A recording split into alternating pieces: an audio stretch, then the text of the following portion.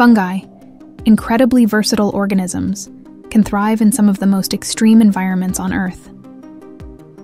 In the depths of nuclear reactor cores, where radiation levels are lethal to most life forms, certain fungi have been found thriving.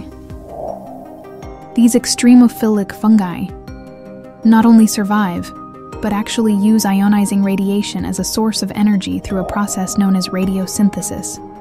This mind-blowing ability not only challenges our understanding of life's boundaries, but also opens up fascinating possibilities for bioremediation and even extraterrestrial life exploration.